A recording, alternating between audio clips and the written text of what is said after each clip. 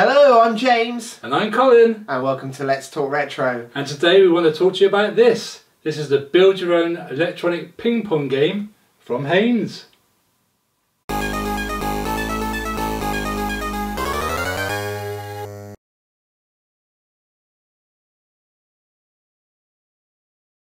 So that's quite a nice t-shirt you actually got on there, James, I noticed. It's brand new. I see you have one too. Yeah, it's a his and his job.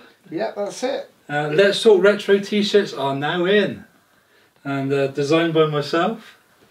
And I think it was your idea to actually have the NES card, if I remember right. We designed these actually ages ago.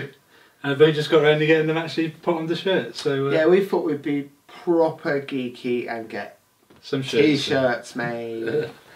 But anyway, so we're actually not here to talk about a t-shirt. No. We don't want to sell you a t-shirt or no, anything. No, we don't. But if you want to buy one, you could get in touch. I don't think you would want one, but if you do, then...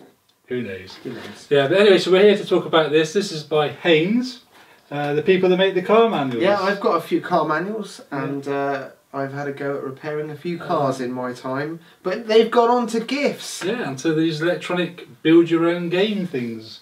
And this was actually given to me for my birthday last year. It's nearly my birthday again. It's taken me like a whole year to get around to sorting this out. It was given to me by a good friend of ours, Matt. And Matt gave it to me. He said he didn't give it to me actually on my birthday. He wanted to wait till he got me something that he really thought I'd want. And he got me this, and he thought it was just a matter of plugging it all in. Okay. And away it was going to go. But it's not. No, there's a bit of soldering involved. Kit. Yeah, there's a bit of kit and a bit of soldering involved.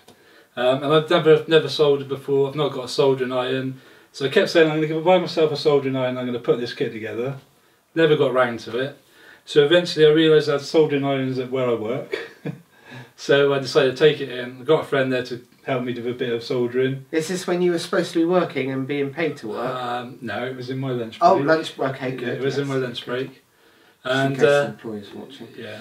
Yeah, lunch break. Brilliant. So yeah, so when we got this thing working, and we're going to take a look at it today. So it comes in a box like this basically, and then inside that box, I can't put this box in there anymore because you've got these knobs on it, and basically that was obviously inside this box with all the kit inside that you needed to make it all that to get it working. You have to put the knobs through the box, and it basically, if you can see that, it actually makes. It is a Pong clone. Pong game with an LED screen. There we go. LEDs. This is not a toy, it says. Well, it is, isn't it? So if I take it, let me just show you. If we open it up a little bit, you can see the inside of it. I'll get some better pictures of this, but that's where you have to solder the wires. It's a very thin wire. So that's like an LED array with some dodgy soldering. There you go. There we go. Get close. How close? So, if you're an expert solderer, leave a comment below how bad that is. Saying what you think of that. It's not an easy thing to solder. I promise you that. Yeah. I thought this is. So who's this aimed at? Well, it's obviously the gift market. Yeah, I don't know. Just anyone. Geeks like us. Geeks like us. Oh look, there's 3 AA's. Yeah, 3 AA's. Drawing some power. Yeah. And there's you have to solder that on as well. And oh look, you've got some wire spare. Yeah, they give you loads of wire there. Yeah, and you've got a Haynes manual in there. Right, let's have a look. What tells you all about how to play the game and how to do it all. Build your own arcade game. Of course, the soldering iron we had at work was only one sort of power. You couldn't turn the power down, which make it awkward to do. There's a full-on guide here. Microcontroller circuit board with LED display. Yeah. That's what it's actually called in here. 210 kilo ohm linear potentiometers. I'm sorry if I pronounced that wrong. 2 knobs for pots. Battery compartment for 3 AA's. Some insulated stranded hookup wire. Cable. Yeah. What else we got? 2 pre-cut bare wires packed under E. So look, they've labelled each section so you know what is what, and then it's labelled here. And some self-adhesive dots not shown. Yeah, that's what for sticking this little screen. You've got a little screen that goes over the top, like little plasticky dome. It's concave, isn't it? Yeah. It was like a dome. Oh, remember, to you used give to like get a them. TV effect. Yeah, you used to sort of get that sort like of effect on the monitor and on the TV. So keeping it retro. Shall I badly read out what it says in here? You can do if you like. Okay, build your own retro arcade game. Build your own game console with a 2-player table tennis game. Pong. Yeah. Why didn't they call it Pong? Is that because it's copyrighted? Maybe. Atari, maybe. Possibly. Table tennis. Take yourself back over 30 years. It is. And immerse yourself in the past, a time when the first electronic game came to the market. The table is depicted on a display consisting of 120 individual LEDs and shows the bats and the ball. It is all controlled by modern AT Mega 8 microcontroller. That's what it is. The AT Mega 8. Never think. I know you've heard about it, but you've amazingly got one. So yeah, we'll have to look up the specs of that. I guess it's just a basic, controller. 2 knobs allow you and your playing partner. Yeah, it's 1 or 2 player. Playing partner. Have you ever heard that before? I haven't. Yeah, your playing partner to move the bats. If you like, you can play against the microcontroller. You can. Yeah. So not against the computer. No, the microcontroller. There you go. It's a step up from the computer. It is. Yeah. They're trying to. Do you think they're trying to make this a bit more than what it actually is? Yeah. Anyway, each new game is started by inserting a coin. So yeah, there you go, just like a real. You put your coin in, and it actually works. Well, we'll do a little game in a minute so they can see it all working. Okay, yeah, I'll just finish boring you with this. If you don't mind, that is, I'll continue. I don't mind. The current score is shown on the display, and you can choose the speed of the game. Yeah, you can even choose the speed of the game. Wow. Okay, so when you get really good at it, you can. Yeah. I don't know how many levels has it got. I'm not sure. I've not actually. I've only played against a computer a few times. So. You can also go online for tips and tricks. Oh, I haven't Is done that when yet. you realise you can't put it together and you go online? And Yeah. It gives you some little bits of spec information, and there's some step-by-step pictures.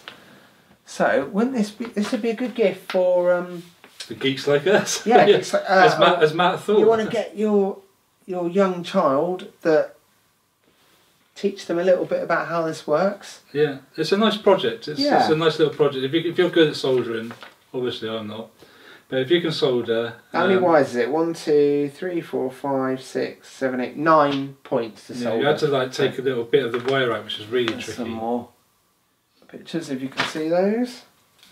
So it's pretty.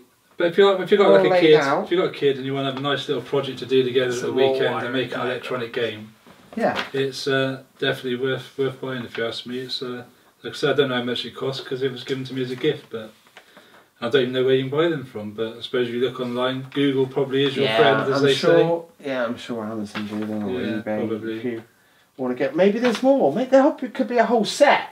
There could be. Maybe this first then, this Christmas, Space maybe Invaders. Pac-Man or Space Invaders, yeah. Or they'll call it something else like Martian. Can't have Munchman on the Pac-Man, that's already been taken. Martian Visa Overstayers. Where's that come from? Technical specs. Right. Further projects. You will find lots of unused connectors on the circuit board. Alright, so we can do more with it. These are partially required for manufacturing and also be useful for your own projects. Alright, so you can mod it. So you could, we'll have to go online and see if anyone's done a hack of this. And the website is 8, as in the number 8, but the spelt 8innovation.com. So they've obviously mod it to play Space Invaders. Got in touch with Haynes, and Haynes have said, hack it. And 8-innovation or -innovation.com. But they say to go to that when you've had enough of playing with it. Right. So when you're bored with it, that's basically it. But nice little guide so you can sit and. So shall we bring the camera in and we'll have a game and they can have a look and see how this thing actually works. I know you're itching to see what this looks like, and let's get it on. Okay, so we're ready for a game, and I've got my 10 pence here ready to go. So you just pop your 10 pence in the slot, see the game comes up. You need to turn that one, otherwise it's going to be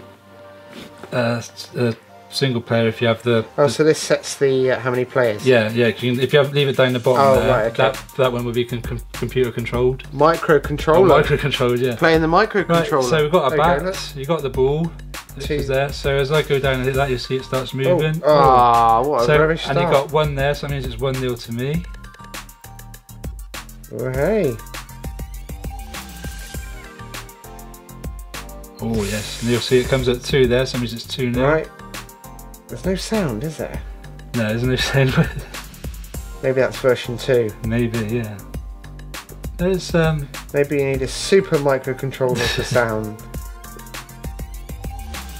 It's quite playable. And then when you're both so now you'll see it say 2 there, and there's 1 over there, means it's 2-1. Good stuff. And it's the first one to light up all the lights across their side of the screen, so it's 2-2. Tell you what I've noticed, the control's quite spot on. Yeah, you don't have to move it much. Yeah. And you can actually, if you speed up a bit as you go to it, you can get a bit of angle on where you want it to... Put a spin on it. Yeah, where you actually want the ball to go. It wasn't very good that time, but see there, look. Trying to catch me out. Oh no! 3. 3-2. You can see looking close, all the 3-all. all the LEDs are numbered, aren't they? Yeah, they are, yeah. So the ball starts near you when you're serving and you tap it. Yeah. Oh, 4-3 to you. There we go, you're serving. Oh! Yes! Went down a bit slow. That's So while you're watching this, leave a comment. Is it better than you thought it would be? Or not? I mean, it's good that you got single player as well, so you've given me a right thrashing. Yeah, what if if you're an only child like me? Yeah, so it's good you got single player, you can play against the microcontroller as they called it, is it? Yeah, microcontroller. Oh, you're going to win this, because you need 2 more to win. That's it. I'm sure everyone's getting like really excited. Oh. I'm going to start to try to pull this back. This has to be the most riveting video. Oh no! Yes! He just needs 1 more to win. 1 more to win. Okay, here we go. Oh no! Yes! I can't believe I've lost at my own game, and I've even practiced and played it a bit. So then once you've done that, it tells you what the final score was, and you won, and then it's just turned itself off. Ready for another queen and to play again. So it's quite coin hungry then. Oh, it even tells you that 10p. Yeah. And that makes the connections to fire it up. So yeah, there we go. Yeah. That's alright, wasn't it? It was. So I enjoyed playing that, and hope you enjoyed it. Do you like it? Yeah, it's good fun. Yeah, it's the screen Pong. display is really crisp. Really crisp and bright in it. You can see what you're doing. It's brilliant quality. Yeah, it's good. So I like it. Again, I'd like to say thanks to Matt for giving that to me for my birthday, obviously last year. But yeah, cheers for that, mate. It's turned out to be a really cool gift. Something I'm glad to have in my collection. I think we're going to give it the Let's Talk Retro seal of approval. Yeah, why not? Yeah, it's let's say it's fun, it's good. The only thing I wasn't sort of quite, well, the thing I found it hard about it was obviously the soldering, because I can't solder, never soldered before. Do they make it clear on the box that you have to? It doesn't, no, not until you actually see the instructions. I say Matt didn't think there was any soldering So involved. if you got it Christmas Day, yeah, and you didn't have a soldering iron, yeah, you have to do a lot of work. maybe you could glue it or something to the bodge, but yeah, but like I say, Matt didn't think there was any soldering involved when he gave it to me, but there was. But yeah, but apart from that, it's really good. Once you get it up and running, it's enjoyable. It's a good project to do with your kids. You know, I mean, we're moaning about the soldering. Someone else will be thinking, "Oh, hey, this is great." You know, yeah. This is the whole point of this kit. Teach your kids soldering as well. Soldering, yes. So as long as they don't burn the carpet with the soldering iron. So we'll give it a Let's Talk Retro seal of approval. I think what, about 8 out of 10? Yeah, that's fair. Yeah, yeah. So 8 out of 10 for this, and so we hope you enjoyed the video as well and seeing that in action. But until next time, James, what are they got to do? Keep it retro. Yeah, as always, keep it retro, guys. We'll see you soon.